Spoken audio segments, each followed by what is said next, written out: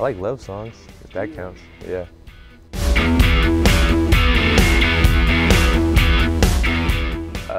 Well, most people think I'm like we have horses and have a farm or a ranch or something like that. So you just have to explain it to them. People like my teammates, they were like, oh, do you have sidewalks or something like that? I was like, yeah, we got sidewalks. Coach Gillian, he recruited me, and we were just traveling. I think he saw me in Myrtle Beach, and then after that, I just talked to him all the time.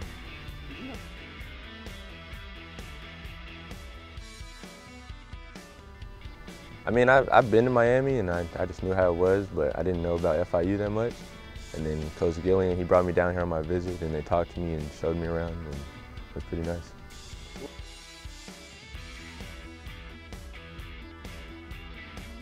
You just have a bunch of coaches calling you all the time, texting you, trying to get to know you, and trying to schedule visits and all that.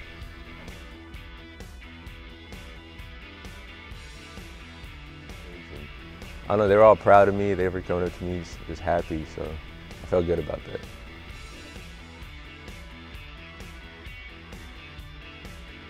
We play basketball. We go hunting. I like to work on cars personally with my dad. I like to cook and bake, so.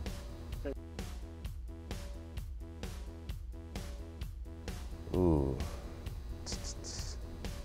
67 Impala.